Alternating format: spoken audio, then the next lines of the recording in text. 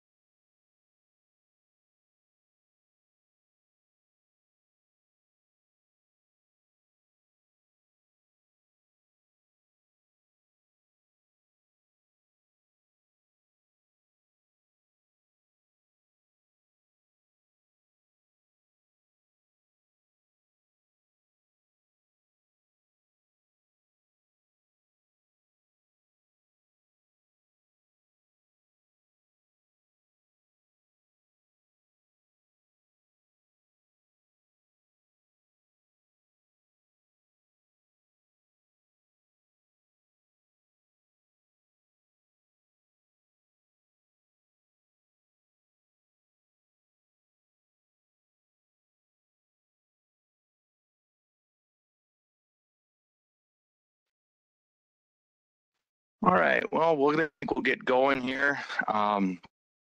Again, good afternoon, everyone. This is a meeting for the Navigation Ecosystem Sustainability Program, Forest Management. In particular, we're going to be going over the update to the appendix. Slide. Yeah, this is kind of the meeting agenda. A formal agenda was sent out in the calendar invite, but again, for sign-in purposes, if everyone could go into the chat and just type in your name, title, and organization in the chat. We'll use that as a sign-in for this meeting. Again, this meeting will be recorded and shared after it's over. And just want to make sure everyone's clear. The discussion we're having is on the update to the appendix, and the 4 topics that we're going to mainly be talking about is the NESP Forest Management Authority.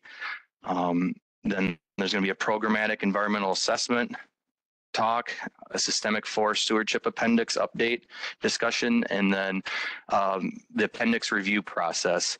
And at this time, if you could, if questions do come up, if you could put them in the chat and they'll be answered in the order they received. We'll have core folks monitoring the chat and can bring up your question when the time makes sense. And there will be budgeted time at the end of this meeting to have an open questions brought up and discussion. So with that, I think we will start with our first topic, NESP Management Authority. Yeah, good afternoon. My name is Jill Bathke. I work in the St. Paul district, and I am the NESP planner. So I work exclusively on NESP, working on the planning of these ecosystem type studies and in various coordination aspects with our partner agencies. And I just want to give a brief overview of what the NESP program is. And I guess first off, for those that might be unfamiliar, NESP stands for the Navigation Ecosystem and Sustainability Program. That was authorized by Congress in 2007. And we've just recently, been getting going here on this program. And it's a really unique program on the Upper Mississippi River that integrates both navigation improvements on the Upper Mississippi River along with ecosystem restoration. And because of that dual purpose, it has 2 different goals: to increase the reliability of navigation and then restoring, protecting, and enhancing the environment. And really, it's that number 2 that we would be here to talk about today. So we're not here to talk about navigation, we're here to talk about the restoration side of the Navigation and Ecosystem Sustainability Program, or NESP. So if you see on the right hand of your screen, those are all the active projects on the Upper Mississippi River. It also kind of shows the area that we're talking about today. And there's many different projects that are in planning or construction or design at this time. And if you want to find out more information about NESP, that website is the place to go. And I will also add that in the chat here shortly. Hey, Jill, this is Nathan real quick. Can everybody hear us out there? I see maybe Tim Miller was having trouble hearing. Is everybody getting the audio? I'm hearing you guys well. I just want to check with others. Yeah, it's all good. All right, great. Thanks. Thank you. And if Tim, if you're missing audio too, it is going to be recorded, so we can make sure to get to you that way as well. The NESP Ecosystem Restoration Program, so the ecosystem restoration side, this was authorized by Congress, and there's various components of it, and it can kind of be confusing. And so I just wanted to break down all the different components just to make sure everyone is aware of the part of NESP that we're talking about specifically today. So what was authorized under this ecosystem restoration program was 225 different projects over 15 years. And Congress basically said, you know, find the best places to do this type of restoration work, although they did give us a few specific locations and a few specific projects that we would need to do. But it really left about 206 projects to be identified and planned up and down the Mississippi River in the upper part. Also authorized was land acquisition in the lower part of the upper Mississippi River. So to acquire that land and then do restoration work on it. And systemic adaptive management of the river. And then the last item, which is the focus of today's discussion, is the funding for forest stewardship. And there's also a component for cultural resources mitigation and management stewardship, but that's another different item. So if we go to the next slide, there's a very busy table, but I think what I just want people to focus on is that forest management line. And so we are authorized to do various forest management work. That's what we're talking about today on the upper Mississippi River on federal lands. And we were authorized to do this at a cost of about $38 million over 15 years. And so those are the actions we're covering today. There's also another component of NESP. I talked about that ecosystem management. And so there's many other important restoration actions the Corps is working on along with our partners to plan and construct on the upper Mississippi River. So that's that blue dot, that ecosystem management. And there's a whole host of really good things and restoration work we're doing. That's just not what we're talking about today. And you can check out our website for more information on all of those items. And Dan, next slide. So what NESP envisioned, and there's many different documents kind of describe this again on the Corps' website. You can take a look at those. It's a stewardship element under the navigation and ecosystem restoration program. So it's management of the existing forests that is owned by the federal government. So there's funding for forest inventory, floodplain elevation data and research, and then just general management. Under NESP, there's also the good restoration actions that we can undertake on the upper Mississippi River. So floodplain restoration is one of them. So we still might be working in the floodplain forest under the NESP program, but that's a completely different category. Today, again, it's only talking about that stewardship element and that management of existing forest resources. So I'll pause here. That was kind of the overview that we wanted to give of NESP today, but if anybody has any questions, I'm happy to answer them, or we can hold them to later too. Hey, Jill, I see one question in the chat regarding federal lands, and I think we're going to get to that in this, Matt. So if you just want to hold on, I think we'll answer your question, and if you've got questions after that, let's chat a little bit more. And I see Sarah asked a similar question, and we'll get to that.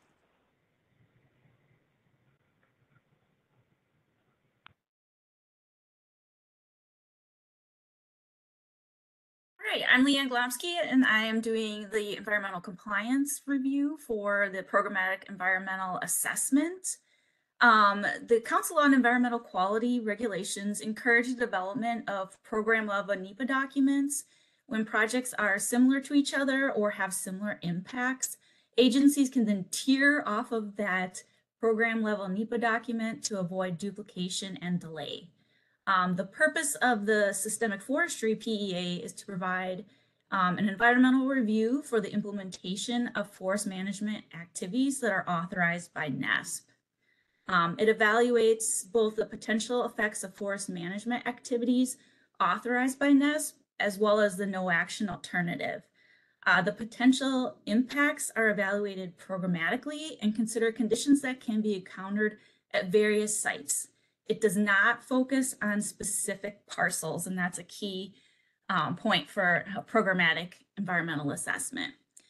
With that, though, site-specific evaluations still need to be completed for compliance for the Clean Water Act, the National Historic Preservation Act, Endangered Species Act, as well as other laws. Next slide. The scope of the forest management activities covered by the PEA is limited to 100% federal lands, and again, we'll explain that later on in the presentation. USACE will document when projects and their associated impacts are determined to have been addressed sufficiently under the PEA. For project types described within the PEA that require additional site-specific NEPA analysis, we would conduct additional focused environmental assessments. Projects that will typically require a tiered NEPA document or commonly referred to as a supplemental environmental assessment are projects identified by the Corps as having effects that weren't sufficiently evaluated under the PEA, such as those that may require a permanent facility or supporting structure or changes in land use. It would also mean that we would do a supplemental EA for projects that had adverse effects to federally endangered and threatened species and or adverse effects to historic properties. The PEA does not cover projects that require land acquisition or projects that occur on non-federal lands. Next slide. This is just a summary list of the activities that are addressed in the programmatic environmental assessment: stand manipulation, site preparation, planting, seeding, prescribed burns, and then invasive species management, which could include chemical applications, mechanical control, biological control. We also have the ability to do some wildlife habitat enhancement activities. And then we had supporting activities, and these are mainly activities that would allow us like temporary access to and from a proposed site. Next slide. So the process that would take place under the programmatic environmental assessment is that foresters will develop detailed site level forest management prescriptions and submit those to the appropriate district office for environmental compliance review. So the foresters that sit up here in St. Paul district, they would work with the environmental compliance team here in St. Paul. For each prescription, a memo will be completed to document full environmental compliance. In St. Paul, we refer to this memo as an environmental compliance review, but other districts may call it something else. In cases where area-specific actions or their impacts have not been fully addressed under the PEA or have changed, we would then conduct a supplemental review, which would include a supplemental environmental assessment.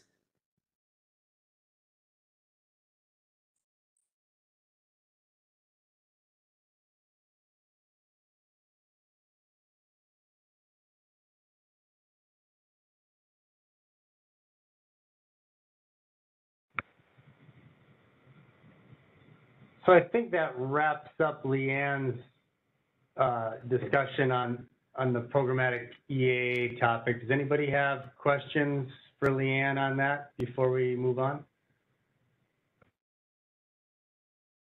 This is Andrew Stevenson with UMRBA. Leanne, if you could maybe clarify again, or I don't know if I caught it, that the forest stewardship plan could do some additional activities that aren't addressed in the list that you showed if there was a supplemental EA done? Yes, that's possible. Okay.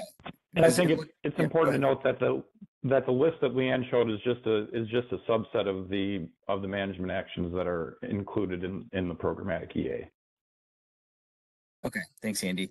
One of the things that I don't know when this will come up specifically, but I was looking at the document that you sent out, the supplemental report, and it goes into the elevation modification that's not an action that can be covered under that. Is that something that would need a supplemental? Is it something that's possible to do with a supplemental EA, or does that fall outside the bounds of the stewardship plan? That falls outside of the bounds of the systemic forestry PEA. So the PEA is only, it won't cover any dirt moving activities like dredging or adjusting elevations. Okay, thanks.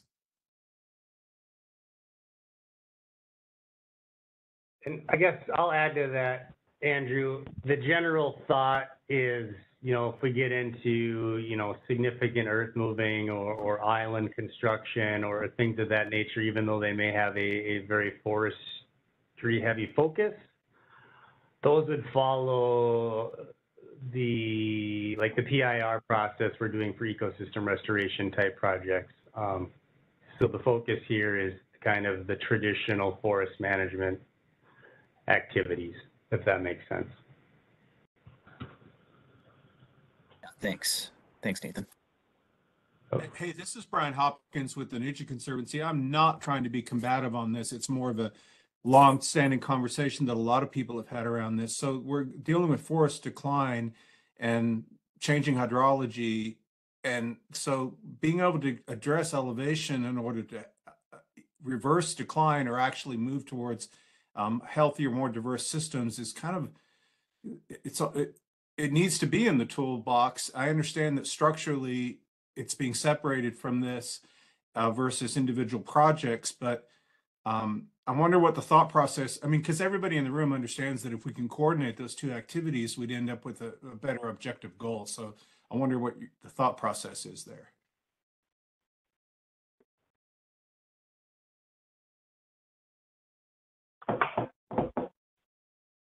This is Andy Meyer. I can take a stab at that. Maybe Jill, if you want to follow up and maybe clarify anything that I maybe misspeak. I think one of the primary intents of the systemic forest stewardship program under NESP is to extend, and I'll get into this a little bit in my following slides, but it's to extend the operational forest management that's being done currently on the river, and I completely concur. There are a lot of areas where elevation and hydrologic changes have led to significant declines in the forest.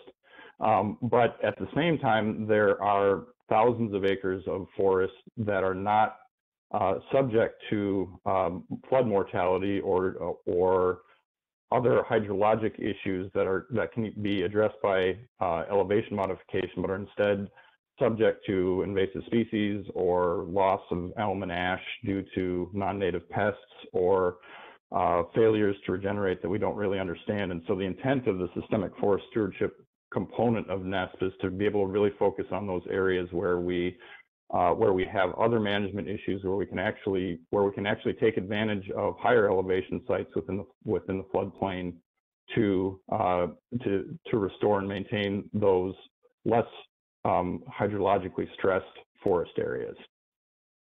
And the elevation modification remains an option within the NESP, the ecosystem restoration component of NESP.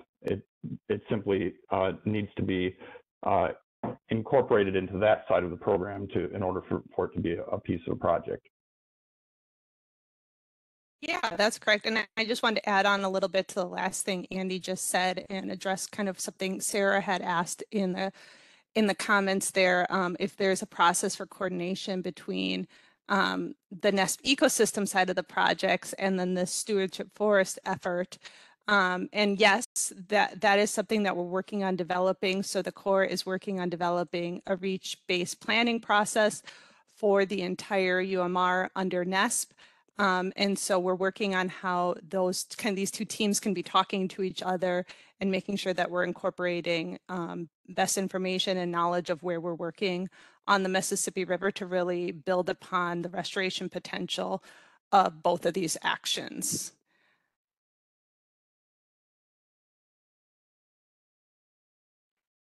And Matt, I see you also had a question about the two actions and could they occur on the same footprint? And I think that's something that would really need to be a site-specific, something that we would need to decide on a site-specific basis.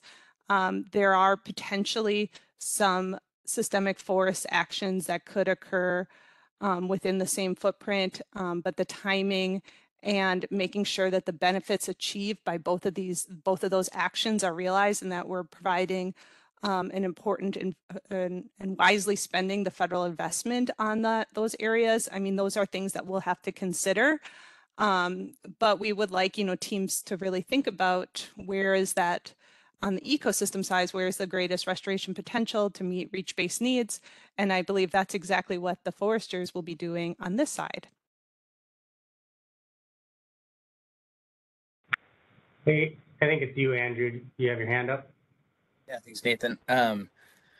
Jill, I guess in relationship to the reach planning process, and I know this is the systemic forest stewardship specifically today, but last week there was an in-water placement workshop in St. Paul that focused on sediment material that I think many people that are on this call were on that call or at that workshop. And it just seems like NESP is one of those, the rare opportunities that we have and the intent of the program to really coordinate across both the navigation and ecosystem aspects of management on the river. And so I don't know if it's within the reach planning process or at what stage, but there's identified a number of chronic dredging areas, and how do we think about the opportunities we have through beneficial use and placement, either thin layer placement in some of our forest areas. And so as we look to identify some of these priority areas, maybe it's not through the systemic forest stewardship plan, but it's through our regional foresters as they're identifying those priority areas and advancing those through the other ecosystem project identification process, so that we can think about how best to coordinate all of our river management on ecosystem and navigation.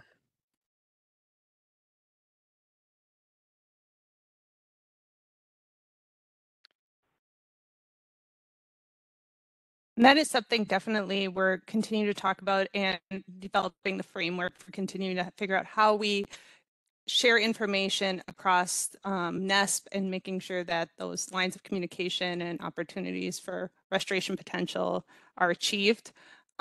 So definitely I agree with you, Andrew, and some of that is things that we're still continuing to develop and the frameworks expanded.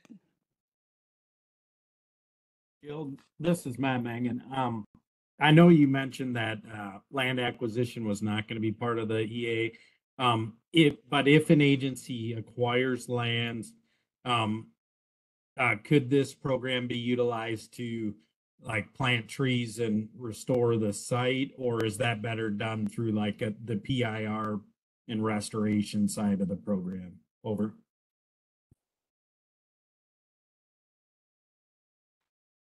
That's a really great question, Matt. I think that's one we would have to consider and get back to you on. Thanks.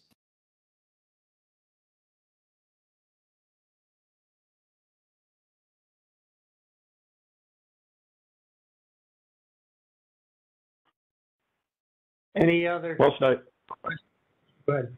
Otherwise, go ahead, Nathan. Well, I was going to say if there's any other questions on kind of the programmatic EA topic. Otherwise, I think Angie, you're up to talk a little bit. So go ahead.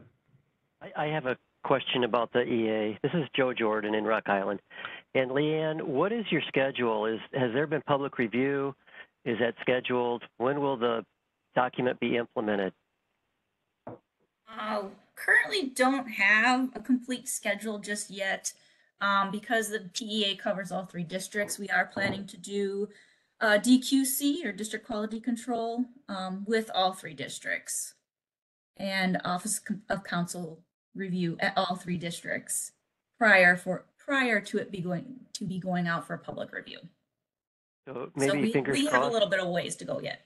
Okay, maybe at the end of the fiscal year, maybe. I'm not putting you in a corner or anything, but maybe sometime this year. Yes. Okay, thank you. Yep.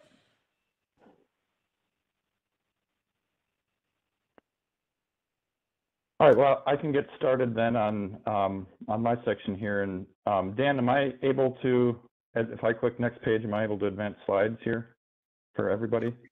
Yep, you are the presenter. Okay. Okay, so people can see that when I'm moving back and forth here? Yep. All right, perfect. So yeah, my name is Andy Meyer. I'm the lead forester for the Corps of Engineers in the St. Paul District out of our La Crescent, Minnesota field office. And I'm part of the planning team that's been developing the systemic forest stewardship, what we've been calling the appendix. We're now kind of calling it a supplemental or an implementation supplemental report. So I'll probably end up using those terms interchangeably here, and probably they're interchangeable on these slides, just because we've been a little bit in flux in terms of what that exact name is. But I'm going to take the lion's share of the time here today and just kind of walk through a lot of the details of that document. I think what I ask is that I will pause periodically throughout what I'm presenting and take questions as I'm kind of going from one section to the next. But I'd ask that if you can just wait until I pause to take questions, just so that I can make sure that I get through my slides here. I do have a tendency sometimes to ramble myself, so we don't want to keep on going forever. So so I'm going to give kind of a brief overview of the background of why we're doing this this appendix, or this implementation supplemental report. A lot of the details that I think a few have asked about already. I'll try to address those in that discussion, and kind of talk about the process and how we envision this going forward. So the real kind of the basic background of this entire process is based on a couple of key documents. A lot of people on the call are familiar with the 2004 Integrated Feasibility Report for NESP as a whole.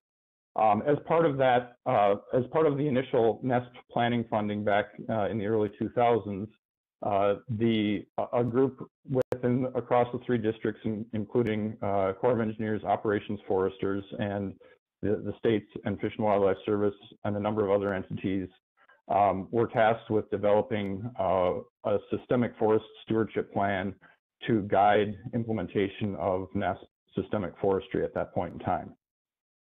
However, when the NESP appropriations, when the NESP authorization didn't lead to NESP appropriations, and the funding for planning ran out, that systemic forest stewardship plan was finished up with operational funding and completed in 2012. And that systemic stewardship plan has really been kind of the document that has joined together a number of different managers on the river in terms of forest management objectives.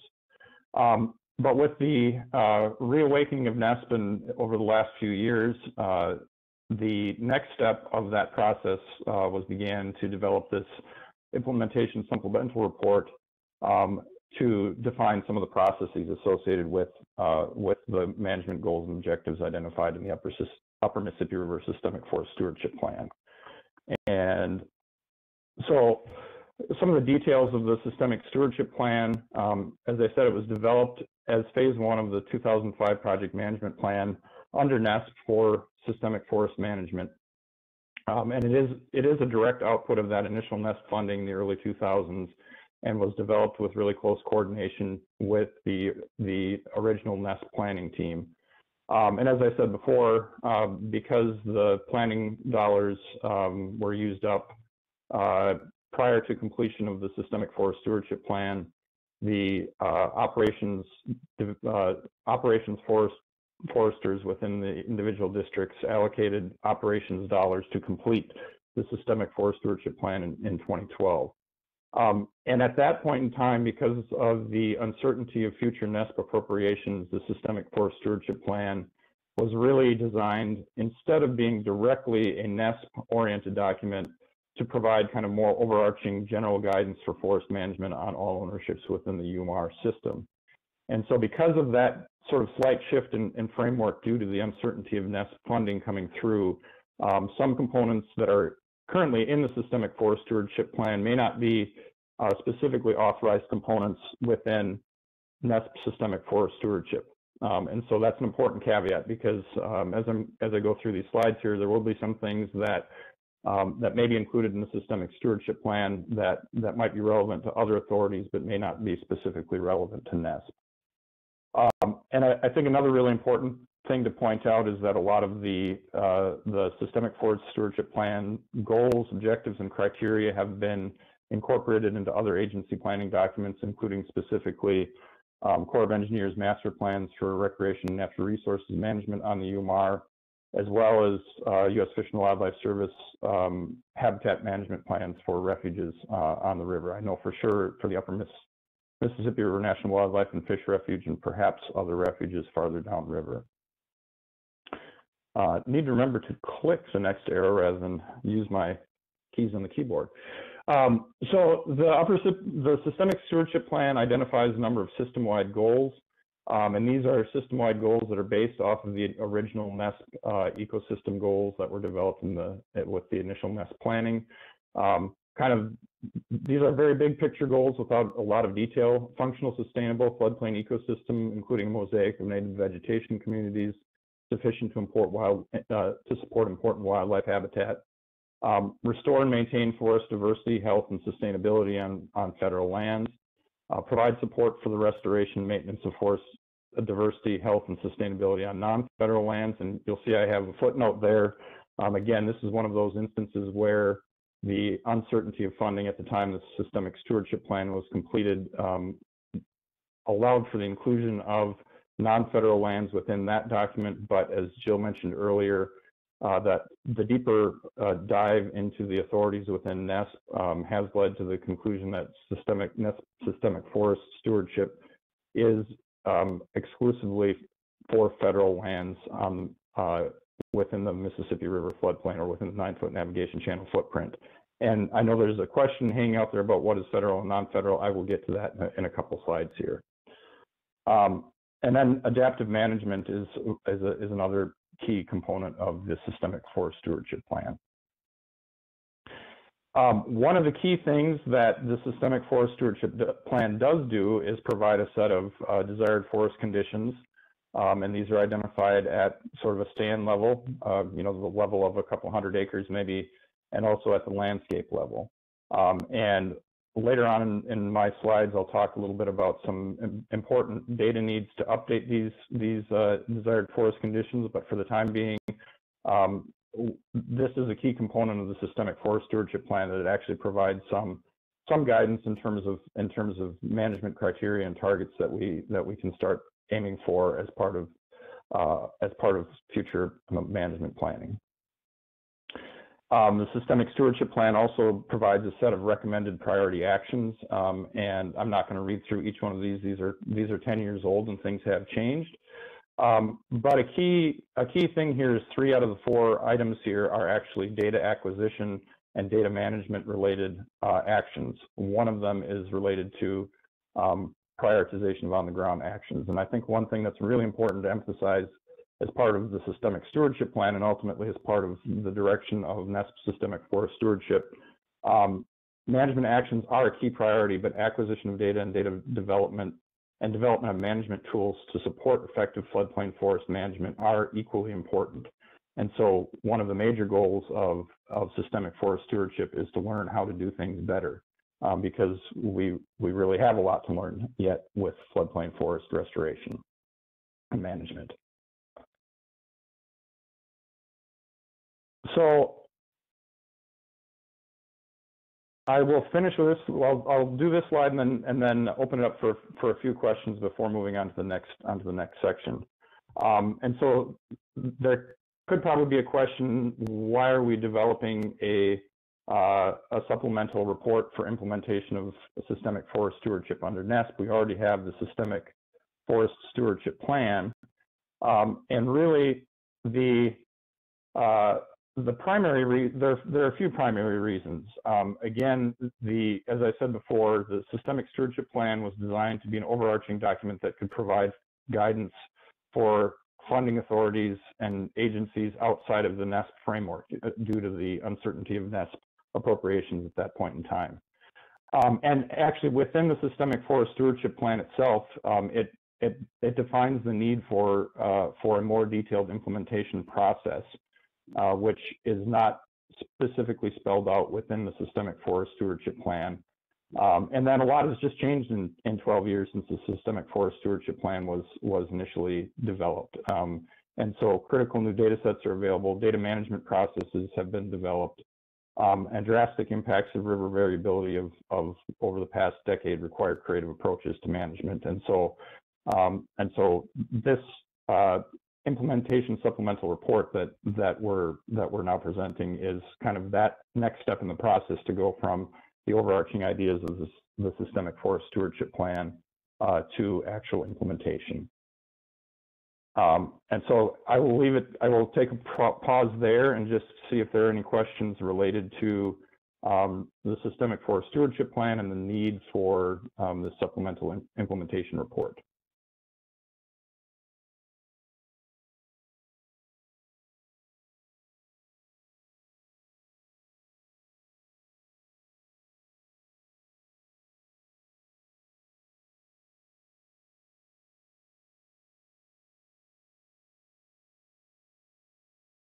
All right, hearing none, I will move on to kind of the next section in which I'll talk a little bit more about the authority and what the program actually entails.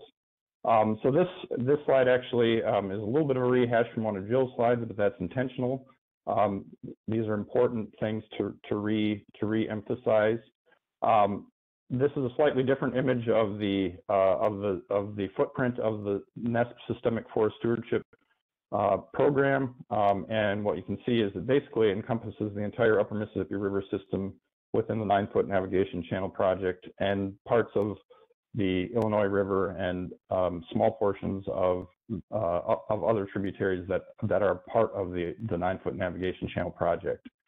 I think what's really important to emphasize, and we've talked about this a little bit already, because it's a stewardship element under NESP that allows for the ability to extend the operational forest management processes that are currently in place, rather than really creating a completely new set of processes and teams to implement this program. It's sort of an extension of the program. That's the programs that are already in place. As Jill mentioned, it's management of existing forest resources. I've got a couple more slides later to re-emphasize that. I think really important, and I've mentioned this already, it's funding for forest inventory, floodplain elevation data, and research, as well as implementation. And so the tools that we need to make better management decisions are a component of the funding. And then again, 100% federal cost implemented on federal lands. I think I have another slide where I talk a little bit more about the federal lands question, and if I don't get to that in a couple of slides, I'll probably pause and we'll just talk through that separately here. And again, forest restoration actions that are broader than standard forest management are authorized, but not within the Systemic Forest Stewardship component of NESP, but within the ecosystem restoration component of NESP, and that will require different planning coordination requirements. And so the footprint of the Systemic Forest Stewardship Program is within the 500-year floodplain of the UMAR on all federal lands. Actually, I will just address that federal lands question right here, because I'm not sure if I have another slide that does it better. And so the intent with Systemic Forest Stewardship is that any federal land for which a federal agency has forest management responsibilities is considered part of the NESP Systemic Forest Stewardship program. And so This would include lands that may be managed by another entity for wildlife or for public use, but to which the Corps of Engineers maintains, or another federal agency maintains, fee title ownership and forest management rights on those lands. So the vast majority of Corps of Engineers fee title lands within the upper Mississippi River are managed under some sort of an agreement with another agency, in which another agency is allowed or granted management responsibilities for certain components of that, but the Corps of Engineers retains forest management rights. And then other federal lands that are fee title lands and owned by another federal agency are also considered to be federal lands as part of the NESP Systemic Forest Stewardship Program. There are still some little pieces of how exactly all of that works that we're working out, and we probably don't have every answer quite yet, but basically in any case where a federal agency has forest management responsibilities and rights on the land, it is considered part of the Systemic Forest Stewardship Authorization. Does that help answer any of the questions about what's considered federal land as part of this program?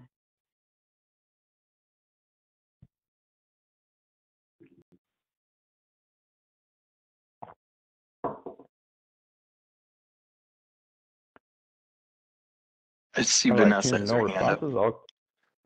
Vanessa Perry has her hand up. Yeah, thanks, Andy. This does that does help, and I appreciate you providing a clear definition. And I'm just wondering if you have a version of the map we're looking at now that shows the project area that is narrowed down to the properties or lands that you just described as like qualifying as federal lands. I was just hunting around for that like 2 days ago. Each of the Corps of Engineers districts has, as part of our master planning process, we develop what's called a land allocation, land classification plan that delineates the ownership and land classification within the entire UMAR. But I don't believe that we actually have those pieced together for each from each one of the districts. Each one of the districts has their own, has a separate version, and there may be a pieced together version out there. I can definitely get you the link to where the online web map for St. Paul district is, and we will follow up. That's a high priority to follow up and make sure that we get kind of that system-wide map together. The data's there, it just may not all be in one place quite yet.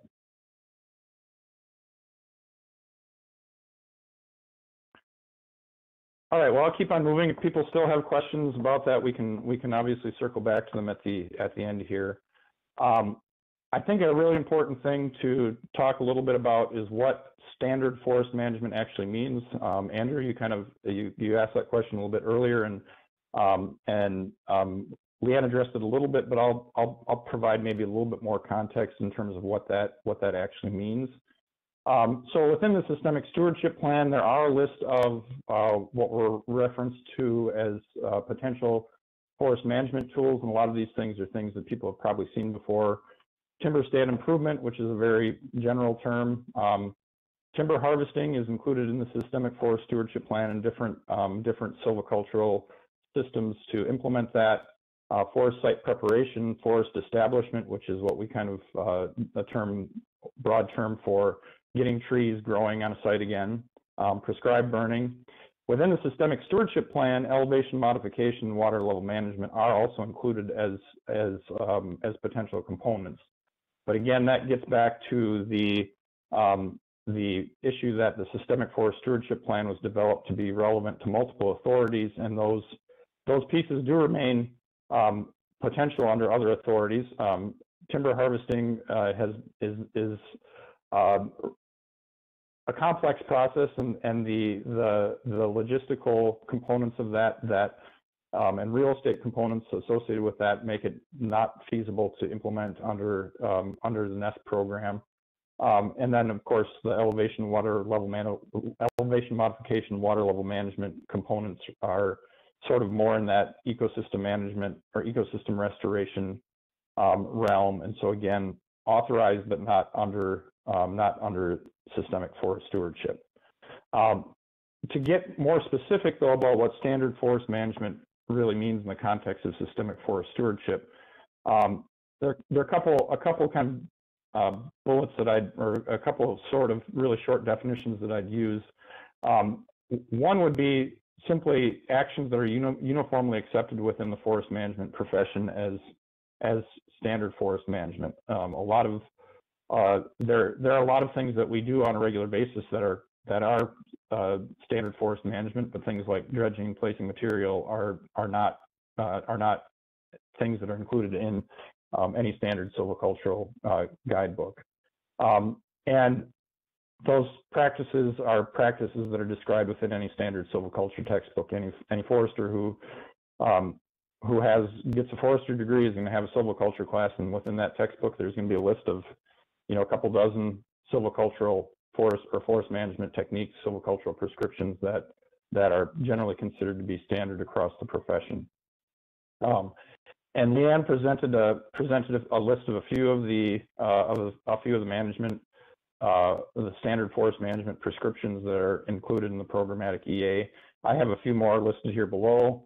Note that this is definitely not an exhaustive list, and there are dozens and dozens of the standard forest management prescriptions within the programmatic EA, and that will be potentially implemented under the systemic forest stewardship program. But basically ranges from things like tree planting and seeding of tree seedlings to site preparation to prepare a site for tree planting or regeneration treatments. It includes things like non-commercial thinning, so instances where we may be wanting to thin out the canopy to improve growth conditions for some desirable tree species that are being outcompeted, or instances where we may want to deaden some trees that may have a pest problem. Oak wilt would be a good example where killing trees may be good to prevent the spread of a disease, and other thinning options.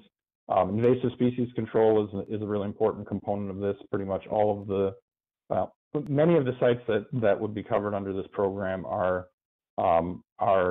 include significant invasive pest components to them. So those are a range of the management prescriptions, but once the programmatic EA comes out for review, the full list will be available there, and I'm sure that we can provide more feedback on specific prescriptions if there are questions.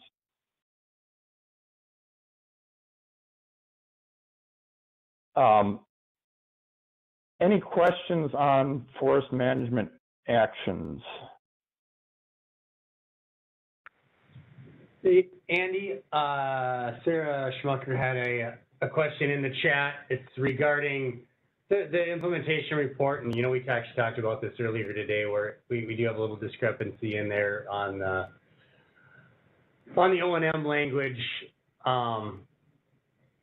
So I guess, Sarah, in short, yeah, we understand that there's a discrepancy in there. That's something it was brought to our attention already. We need to clarify that. I would say in general terms, and Andy, jump in if I'm wrong. We don't see there being this big O&M component to this, but we've got to get you guys a little bit more definitive answer on what that would entail if by chance there was something that was considered O&M. I think there's still this thought of hypothetically maybe there could be, and I think we need to try to tighten that up a little. Andy, do you have anything to add there? Yeah, I'd just say that, generally speaking, for forest management actions, the way that we would like to design them for systemic forest stewardship is that the NESP systemic forest stewardship funding is able to cover all the components of the establishment phase of any management action. And in the forest management world, the objectives of our management may not be achieved for 100 years, and so O&M just has a very different flavor when we're thinking about forest management because of the long long term, and we're not talking about maintaining a water control structure or something that needs regular physical upkeep, in some shorter time period. Because forest management objectives can change over a 40 or 50-year period, assigning a lot of long-term O&M to forest management outside of the initial establishment phase doesn't make a lot of sense. But yeah, concur with Nathan that we still have to work through a few details internally of how exactly that's phrased and formulated. Andy, this is Andrew Stevenson again. I'm wondering if you could explain a little bit how, given the 100-year time frame for a lot of these actions to really assess their effectiveness, how do you see adaptive management playing a role in sort of how you approach this? Yeah.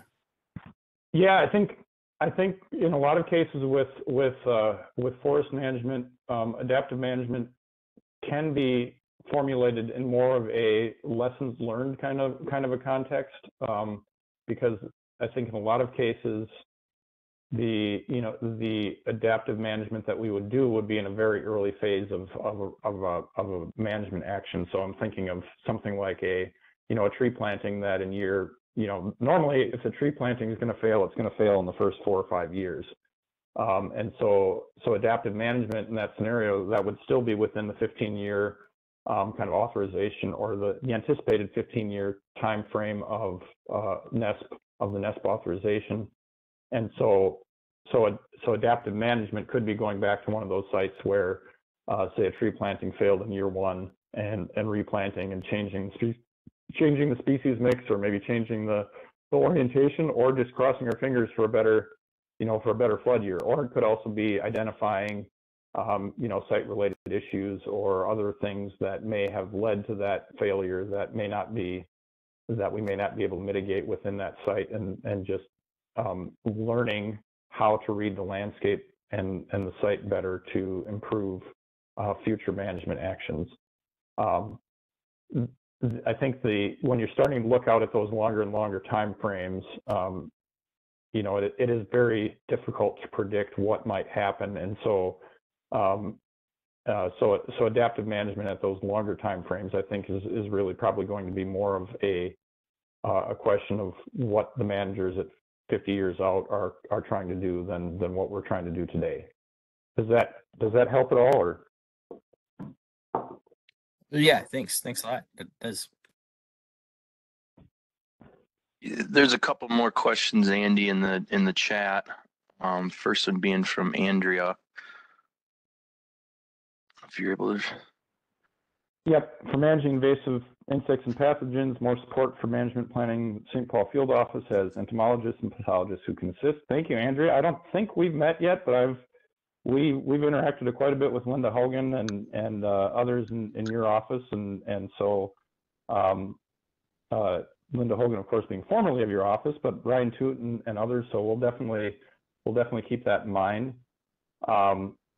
And that is a great opportunity, and we're definitely hoping we can take advantage of those opportunities. Yeah, any other follow-up on that, Andrea? Yeah, just that we've had some turnover. So Linda Haugen is retired. Steve Katovich just retired.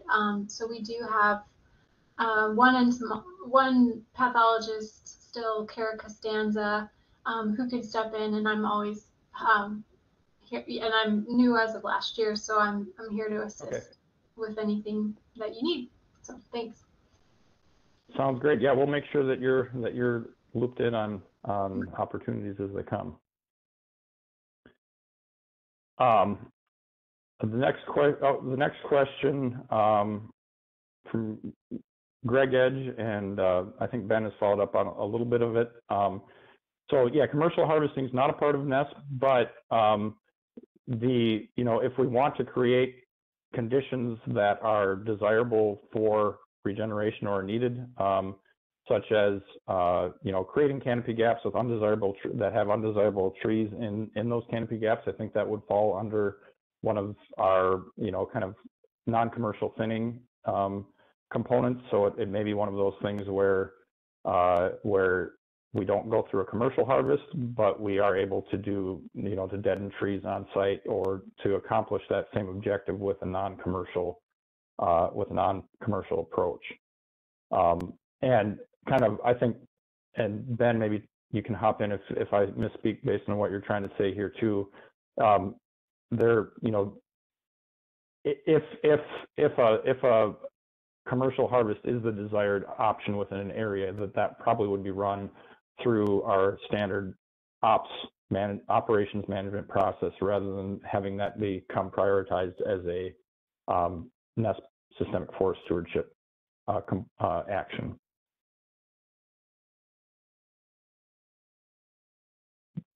Ben, does that kind of represent what you're trying to get across there? No, I think, yeah, from what you said when I was right is we're not saying that NESP Forest Stewardship would preclude that as the primary decision on the landscape. It just would not be funded and carried out through the NESP Stewardship. It would be something that through operations we would carry out through a different process that's already in place with the Army Corps of Engineers. So, yeah, I think you captured what I was trying to express, and I think that hopefully that makes sense and is clear.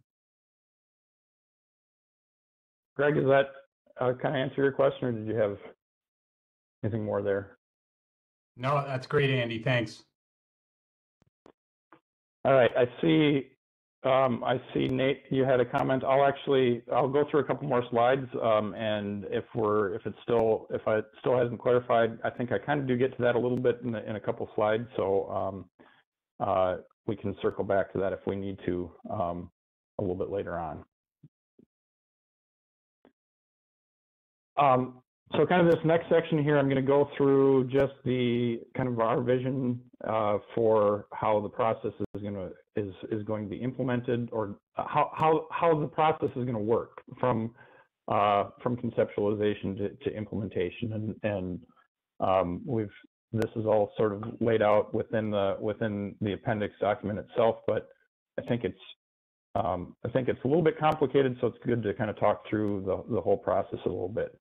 As I've already mentioned once, systemic forest stewardship was envisioned in the NESP authorization of an extension of existing Corps of Engineers operations forest management, which has been ongoing for the last 30 or 40 years on the river, a little bit longer in some cases.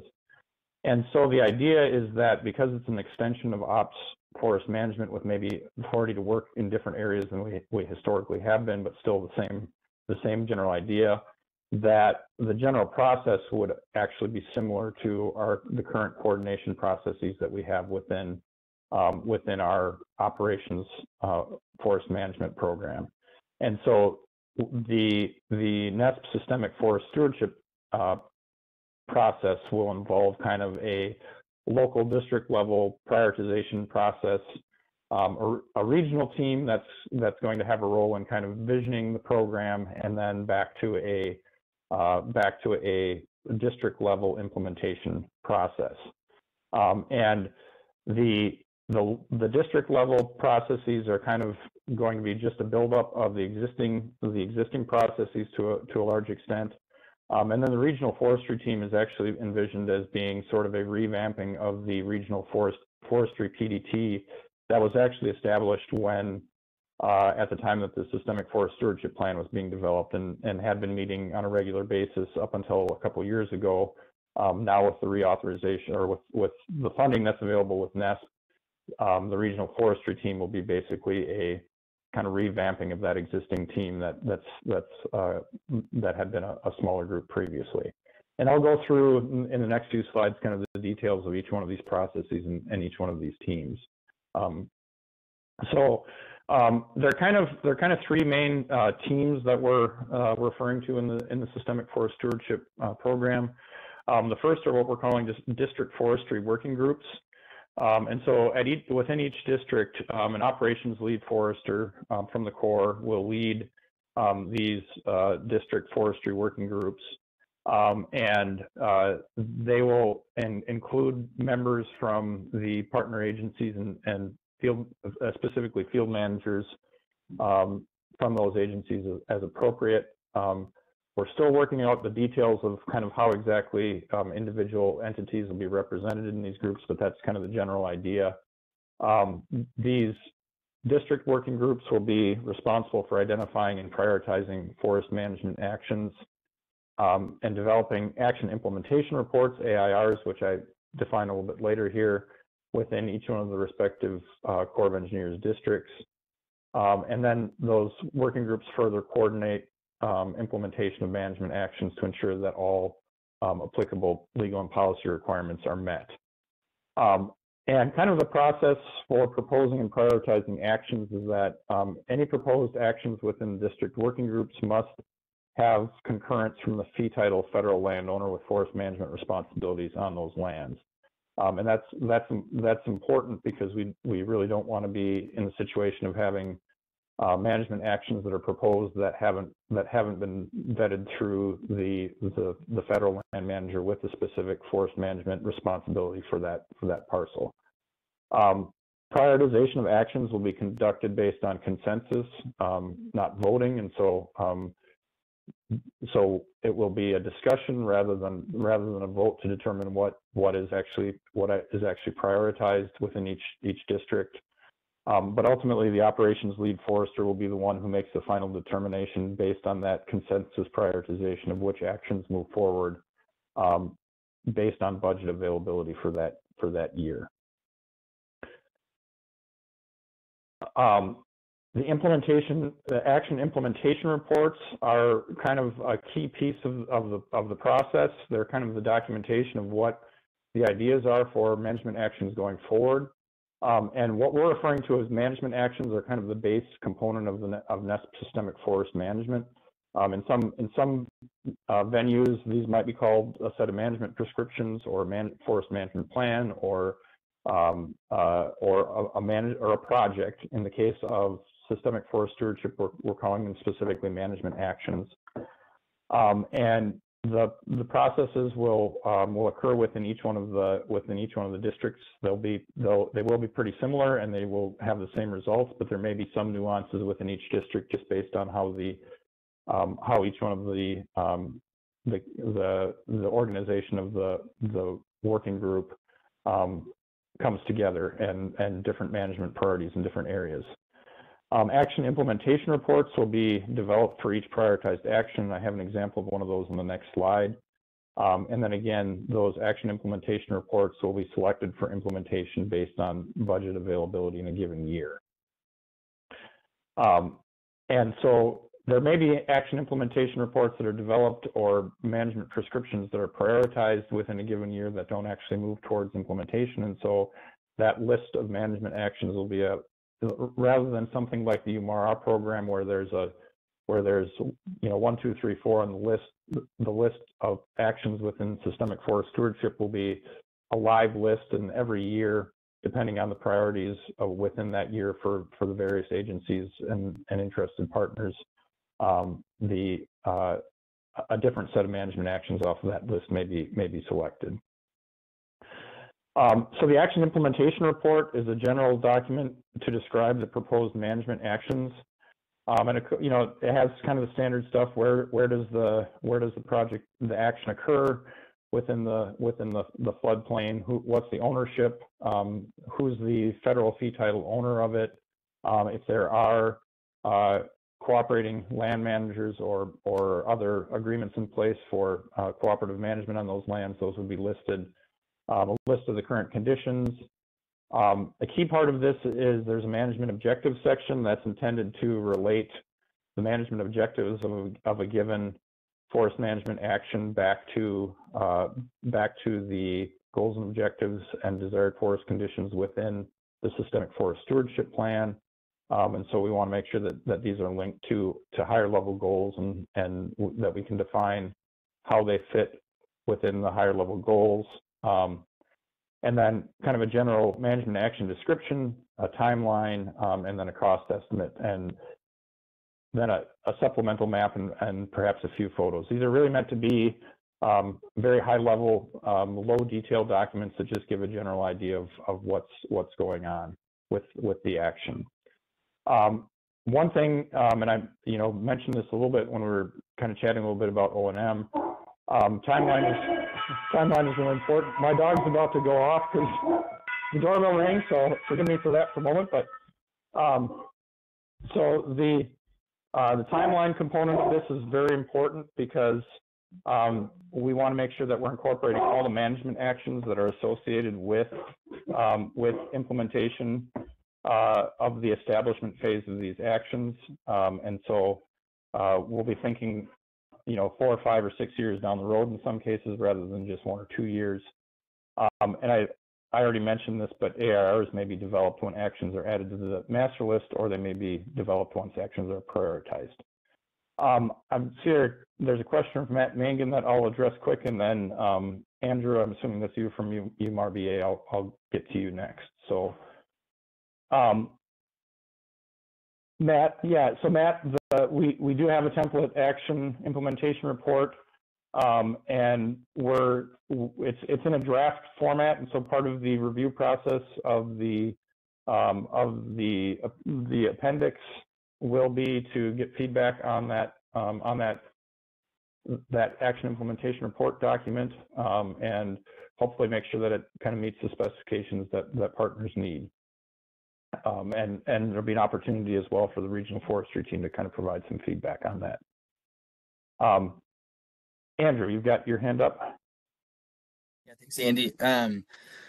I guess I was looking at this, and you're talking about the objectives for management actions, and if I recall from earlier slides, that sort of wildlife habitat or wildlife management was one of those main goals or objectives, sort of for the overall plan. Is there any monitoring that can be supported through any of these projects? I recall that there was the floodplain forest avian stewardship plan that was sort of derived after, and it was really particular to the St. Louis district, I think. But can you speak to that at all in terms of what we might be capable of? Yeah. So you're asking specifically about wildlife monitoring. Yeah, in relationship to our forest, habitat. Yeah, that's a good question. Actually, I think that's something that we really haven't talked through. We've talked quite a bit about vegetation monitoring, and so I think that's probably a question that we should put on our list of things to follow up on. So I don't think that I have a good answer right now for you on that, Andrew. We will definitely follow up on that. Okay, thanks.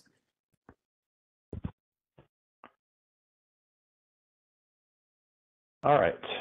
Any other questions on kind of the teams or the process or the action implementation reports?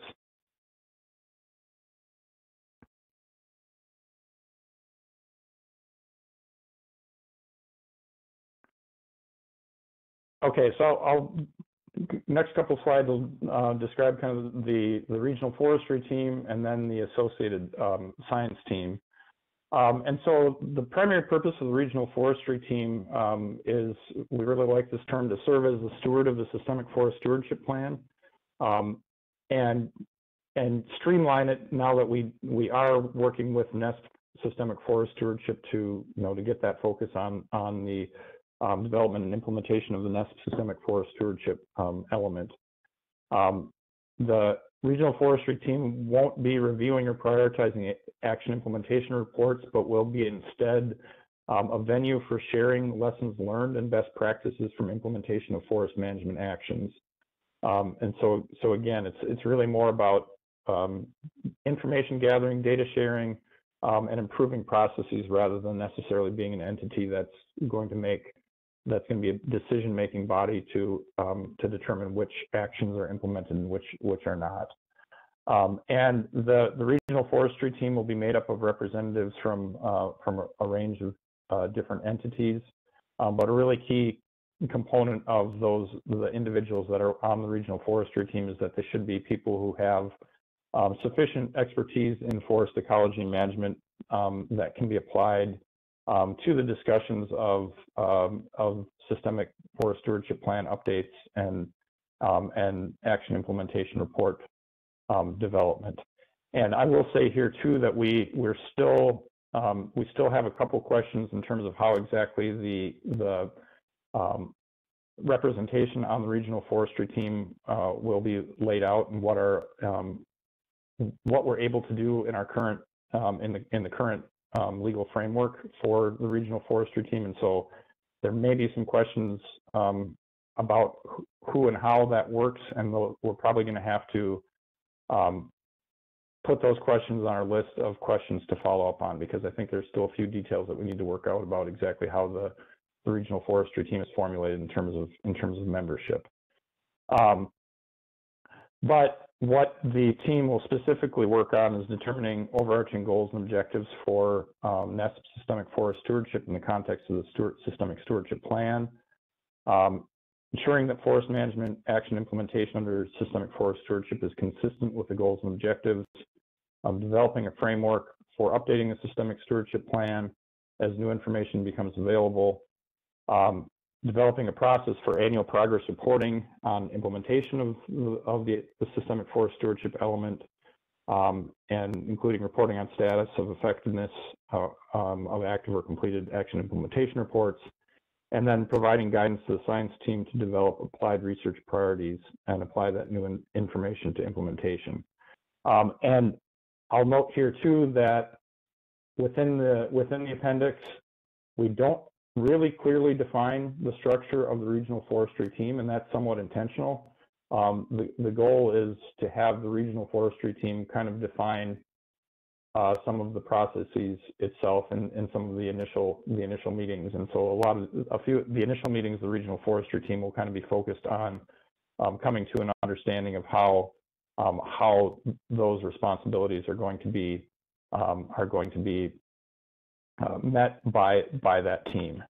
And so again, we may not have a lot of specific answers for questions about how the regional forestry team is going to be laid out. And if that's something that we need to have more detail on, we will definitely work on that.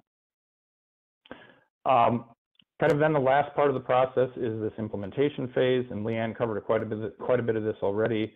Once we have management implementation report or management action reports in place, we will incorporate those with more detailed site level management prescriptions that will then be routed through our respective environmental compliance offices for review, and any additional environmental compliance work that would need to be done per federal regulation or policy.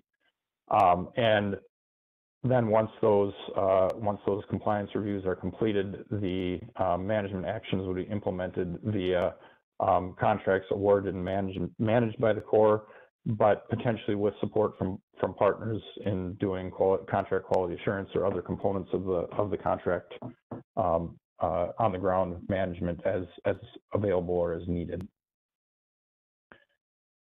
And then finally, the science team. One really unique aspect and really positive aspect, I think, of systemic forest stewardship is that applied research was specifically defined as a key component of NESP systemic forest stewardship. And so there is a specific need for kind of a science team within the regional forestry team to be able to provide informal scientific insight into to the team that facilitates that applied research component of systemic forest stewardship.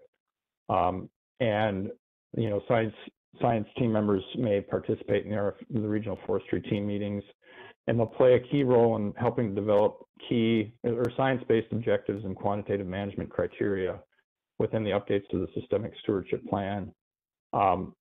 And basically that team will be kind of identified via the regional forestry team in terms of what the applied research objectives and information needs are related that team can contribute to. I will stop right here. I have the figure up of kind of that whole process before kind of starting on my last set of slides here related to kind of timelines and all that sort of thing. Any further questions here related to any of the teams or the process? Hey, Andy, this is Andrew with UMRVA again. What if any interaction do you see between sort of the regional forestry team and this whole process and the NESP CC, the state representatives and such? In terms of like reach level planning, or in terms of the involvement of specific entities on the teams? Reach level planning, and then as we think about like sort of out year budget scenarios that group generally discusses a bit more, and sort of what's the appropriate amount to spend on an annual year for forestry work under this, and there's a variety of things that I think I could think about in tying into that group. But I think on a previous presentation, that we had talked about this a few months ago, there's a connection because we were thinking about it and how it related to the reach or to the project selection process, and we've sort of moved it away from that. So I guess So I think there are a couple pieces here, and maybe Jill, you might want to jump in if need be at some point here. But I think we haven't thought in a lot of detail exactly how a systemic forest stewardship will jive with kind of the larger NESP ecosystem component, but we fully anticipate that somebody from the systemic forestry planning team will be participating at some level within some of the higher level management discussions to be able to at least provide kind of those higher level updates as to where things are at with systemic forest stewardship, and to be able to to provide that feedback in terms of what priorities are and what objectives are, and execution of budgets and what's been going well, what hasn't, what's been accomplished, that kind of a thing. And I'm sure that there will be. I guess that's the main area that we've actually talked about. I think there's probably a lot of space for us to talk a little bit more now that we're a little closer to understanding what the process is for systemic forestry, kind of starting to talk a little bit more about how that integrates with everything else. Because you're right, we need to make sure that we're not that the program, the elements within the program are communicating well with each other, and that the information is being shared adequately, in spite of the fact there's a little bit different framework for systemic forest stewardship. Jill, do you have anything else, or Nathan, anything else to add to that?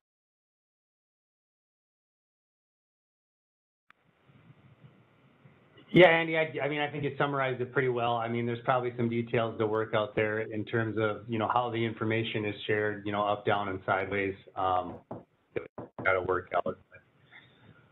In the end, I think you kind of summarized where we're at, so I'm good.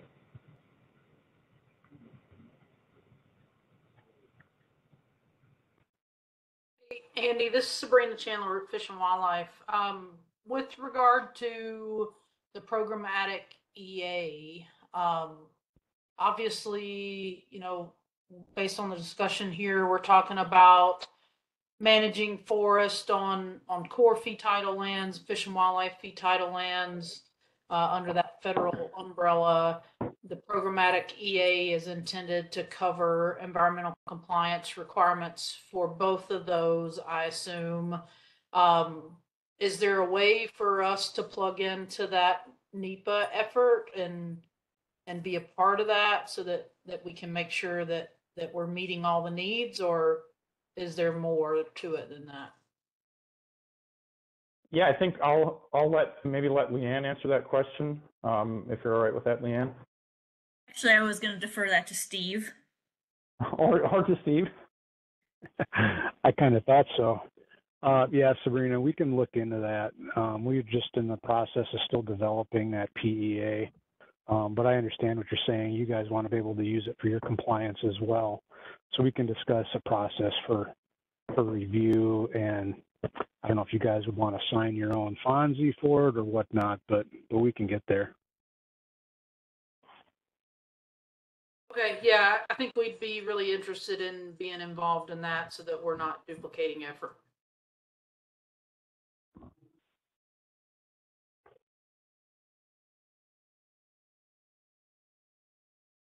Any other questions at this point?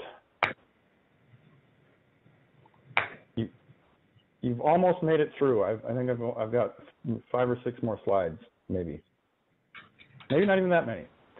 All right. So kind of the last little bit, just general annual timelines.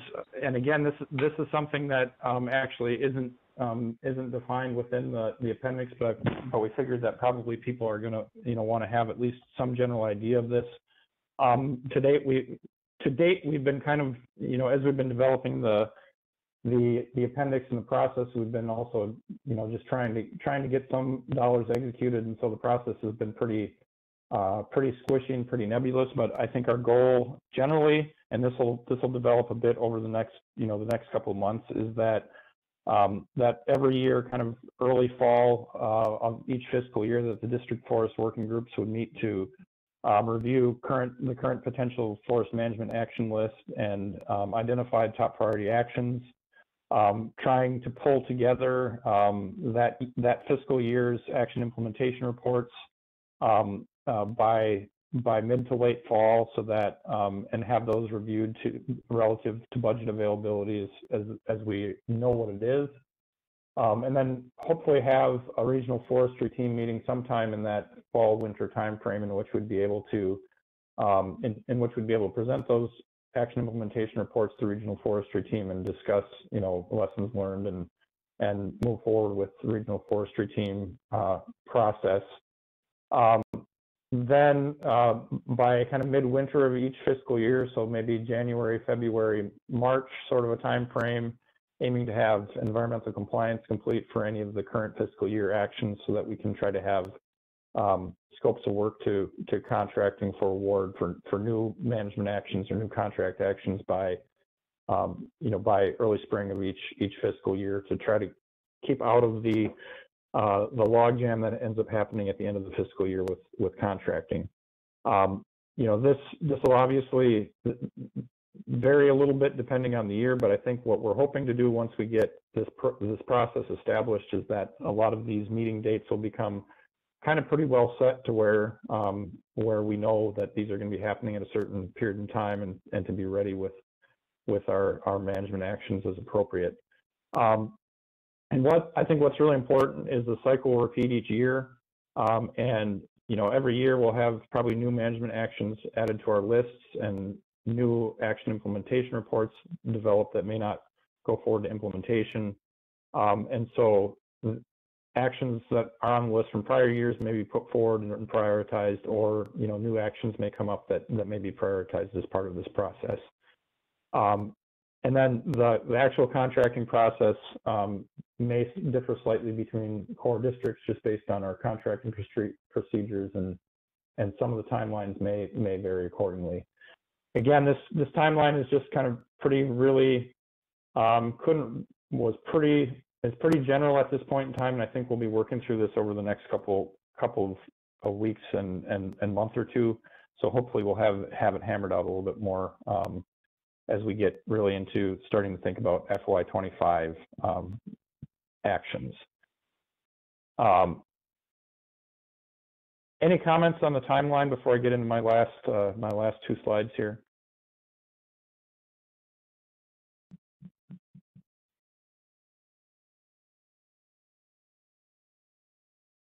We'll definitely seek feedback from all the partners on those timelines as we're going forward and developing them a little bit more. So I guess the last little piece that I wanted to emphasize that we've identified as additional components within the appendix, or key components of moving the program forward. As I've mentioned already, the Systemic Forest Stewardship Plan update is a key part of this. Within the stewardship plan, it's identified as that it's intended to function as a living document and be reviewed and updated every 5 to 10 years. So we're definitely due for an update anyhow.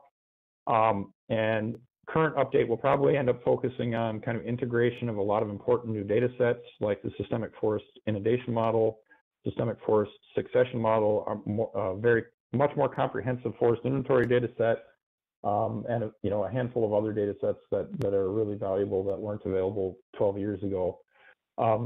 we have, with a lot more inventory data that we have available and a lot more of that comprehensive data, we also have the opportunities for doing a lot more detailed summaries of the existing conditions, which will allow us to develop more locally relevant management guidelines and desired forest conditions. A lot of the desired forest conditions that are described within the Systemic Forest Stewardship Plan were based largely on a set of desired forest conditions that were identified in the Lower Mississippi joint venture habitat management plan. I can't remember the name of the exact document, but they were largely not based on data that was collected and summarized for the UMR. And so there's a great opportunity to really refine those metrics and develop a more comprehensive set of metrics that will be really helpful for guiding management going forward. Again, the applied research component is a huge component of systemic forest stewardship, and we really want to make sure that we take advantage of that. Really looking at continued evaluation of existing implementation techniques and development of new techniques, kind of defining priority research needs that will help to inform management and a research framework to get there. And one thing that we've talked about a little bit in the past is potentially having a meeting at some point in the relatively near future to bring together agency staff and researchers to kind of synthesize where we're at with current floodplain forest research and how that's applicable to NESP systemic forest stewardship and potentially other forest management, and to begin the process of developing that research framework. And then kind of the other thing, the Systemic Forest Stewardship Plan identified a number of data needs, and we want to circle back to those data needs and kind of hone in on some that we haven't addressed yet and kind of move forward with some that we already have. A large number of the data sets that were identified within the Systemic Stewardship Plan we do have data now, but a lot of them we would definitely like to continue to update. Forest inventory, I've already mentioned. Continuous forest inventory is a key part of being able to implement NESP systemic forest stewardship effectively. A huge piece that NESP systemic forest stewardship is really going to be able to help with, we hope, is further development of our forest management geodatabase, which is the tool set that we use for actually summarizing and evaluating the forest inventory data. And there's been a lot of good progress that's been done over the last couple of years on that, but the systemic forest stewardship funding really gives us a great opportunity to take that from a kind of an ad hoc project to something that's really a baked-in component of forest management and forest data management on the Mississippi. And there are a number of other things listed on that list. I don't need to go through every one of them, but data collection and data needs are a key component of systemic forest stewardship to inform the ultimate management actions. I think that might be my last slide, so I will stop there. I don't know, Dan, if you want to take over and do the last couple slides, and then I can take any remaining questions, or I could take questions right now. Why don't I just take questions right now? I think we have a little bit of time left, so.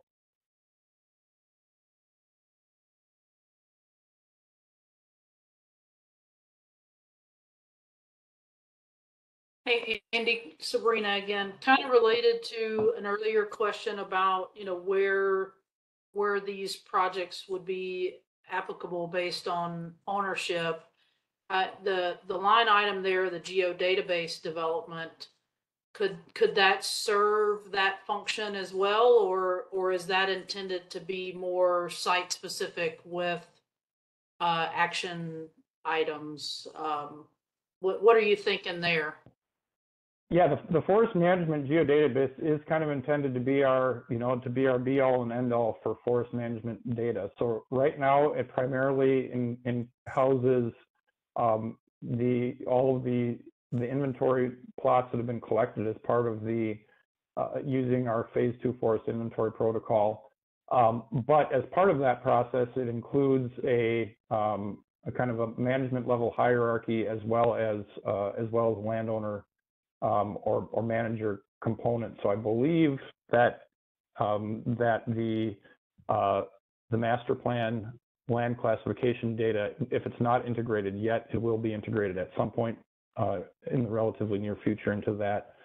And so that will be one, I think, one place where that data will be available. Chris, I don't know if Chris Hawes is the developer for the FMG, who's I think on the call. I don't know if you have any additional comment on that, Chris. I don't, Andy. Still I think on. you. Yep. Can you hear me? Yep. I don't have a whole lot to add. Kind of the main thrust right now is taking over 15 years of data, consolidating it, and starting to expand the framework to really handle a much more comprehensive catalog of management actions. Anyway, more to come on that. We're kind of still in early days on prototyping what that application and information system looks like. So a follow-up of that. So it sounds like the master plan shape files would be incorporated into that. And the master plan includes, all of the state managed lands, the GP lands, general plan lands, and the Fish and Wildlife fee title, core fee title, all of those things in one place. But currently, as you mentioned, that's divided by district. Is this geodatabase intended to be, all 3 districts, or is it going to be 3 different geodatabases, one for each district? No, yeah, the geodatabase is intended to be a regional consolidated forest management geodatabase, and so it was the initial framework was actually developed by St. Louis District. Rock Island has kind of taken the lead the last couple of years in kind of modernizing it, and we're really right now, I think Chris right now is actually working with both St. Louis District data and St. Paul District data to get all 3 districts integrated into a regional database. And yeah, that is the ultimate goal, is to have a single database where you can zoom in on Hastings, Minnesota, or St. Louis, Missouri, and see what the forest condition is in that individual location. There's a lot of development to go to get there, but we're on a really good path to get there. Excellent. Thank you for that.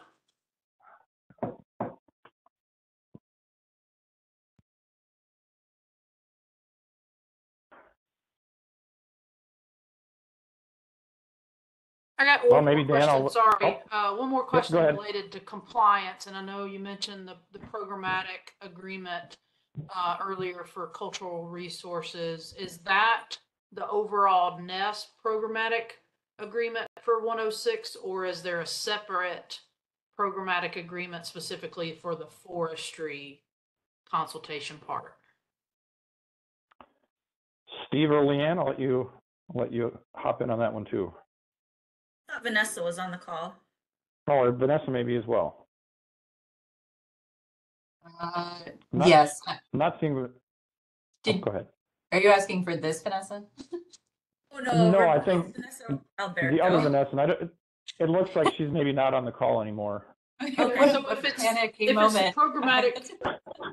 the programmatic agreement, then Vanessa with the core is leading for the overall NESP, and I think maybe even UMRR compliance, then we're plugged into that. I just want to make sure there wasn't a separate one specifically related. Oh, no, that's the one. Okay. All right. Thanks for that clarification.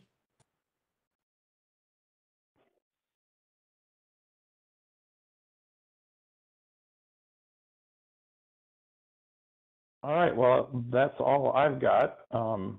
Definitely, if you want to keep on asking questions in the chat, or, as we're wrapping up here, I can certainly answer more, but maybe I'll hand it back over to Dan or Nathan or whoever's going to. Yeah, I can take it, Andy, if you want to make me the presenter. I got to figure out how to do that. I guess there we go. Got it. Yep.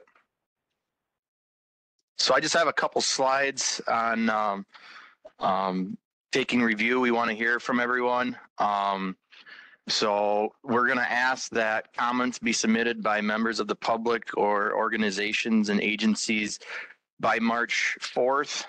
This is roughly 30 days for everyone to kind of talk internally and collect your comments. And if you could, when you do respond with those comments, that you email it to the email provided in the slide, the nesp.ecos.stp@usace.army.mil. We'll use this email as kind of the hub where we will collect all the comments and consolidate and then start filtering through and talking internally within the Corps and going through them.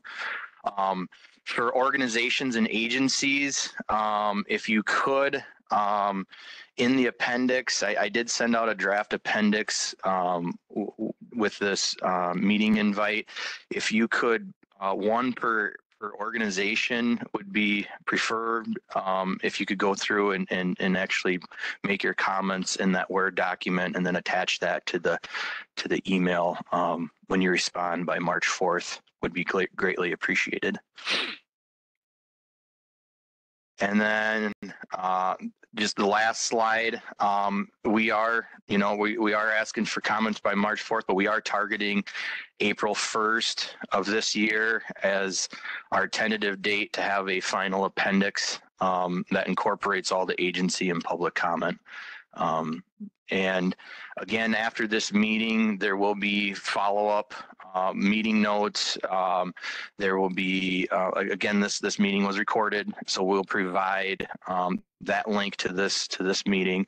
And also there'll be some more information on some timelines and comment responses for the agencies after this meeting. And with that, we're at the end and kind of leave it open to everyone for any last minute questions or anyone would like to bring up. Oh, when can we expect that link? I'm going to go ahead and guess that we should expect that early next week. I'd guess Monday. I think many of us are attending the FWIG meeting tomorrow in La Crosse, but I would suspect either tomorrow or early next week. Brenda.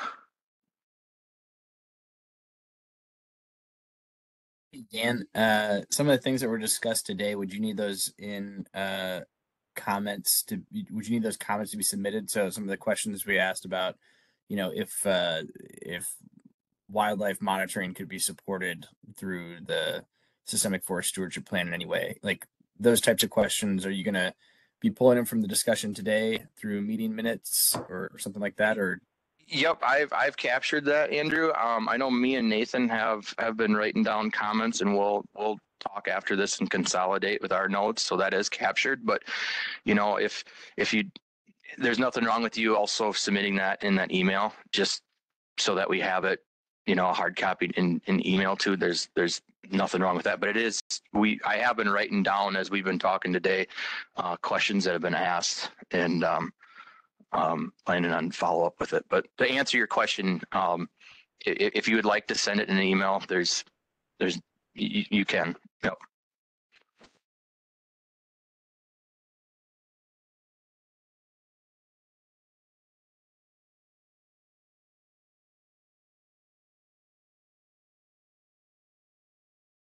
Any other questions?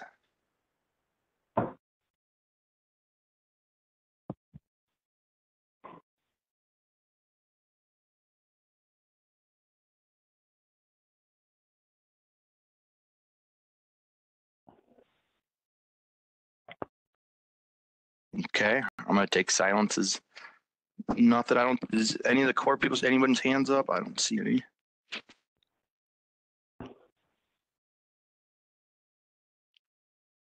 All right, well, I guess if there are no further questions, like I said, there will be a follow-up email to this meeting with meeting minutes and a link to this recorded meeting, and there will be follow-up emails to everyone on this meeting, and appreciate everyone calling in, and I thought it was a really productive meeting and discussions, and appreciate everyone logging on.